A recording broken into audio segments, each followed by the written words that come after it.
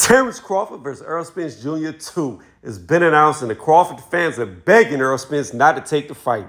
Before I get into the hit the thumbs and sub and notification bell. That way you get updated when I drop the newest content like this. With that being said, let's get into the video. Look, is this fair? Are Terence Crawford, Bud Crawford fans feeling fear of Errol Spence Jr.? Because it doesn't make sense to me. There should be a rematch. There was a rematch clause. Errol Spence Jr. is only 33 years old. He wasn't the older fighter in this fight. He was the younger fighter, and he's had no losses in his career.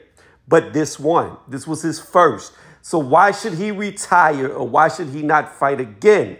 Now, Terence Crawford put on a masterclass. He completely dominated, outclassed. It wasn't even competitive against Errol Spence Jr.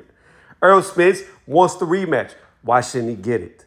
Terence Crawford fans are like trying to talk Errol Spence out of this rematch, and it doesn't make any sense. If Errol Spence loses again, then he loses again, and it's proven without a doubt that Terence Crawford, while he probably is, will be proven to be the better man because he will beat him twice, seals the deal, is done, he moves on with his career, and Errol Spence, he can either come back from it or retire from all the money he made in these two fights.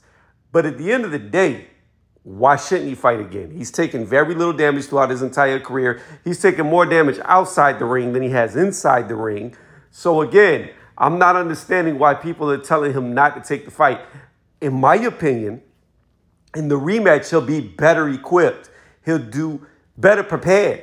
Because what I look at is, I see Errol Spence who was out of the ring for more than a year. So he had ring rust. This time he's been active. He's getting right back in there with Terence Crawford. Terence Crawford doesn't have the advantage of just having a fight and then coming into this fight while Errol Spence sat on the shelf trying to make this fight. No, they're both going to be active. And if it is at 154, both guys will be fighting for the first time at 154. And who knows, it may benefit Errol Spence Jr. better because he's the bigger natural man. So it's less weight that he has to cut. So as I see it and I'm looking at it, he's got two advantages going into this fight. One, he's not ring rusted. Two, he doesn't have to cut as much weight, so his body should react better. Now, here's the question. Who do I believe will win the rematch? Judging and based off of what I saw with the two of them in the ring, Terence Crawford's just the better fighter. I think that's what it looks like. That's what it appears to be because he completely, like I said, dominated him. But this is boxing. And inside that square circle, anything can happen on any given night. Who knows? Maybe it just wasn't Errol Spence's night. Maybe the ring rust, as I alluded to earlier, did have a major factor. We don't know, but the rematch will tell us. And that's why I want to see the rematch. If Spence feels like he's ready, if his team feels like he's ready, then he's ready. Again, he's only 33 years old. He's only got one loss. Nobody's really beat him up besides Terence. So after taking one loss where you got beat up, that's not a career-ending fight.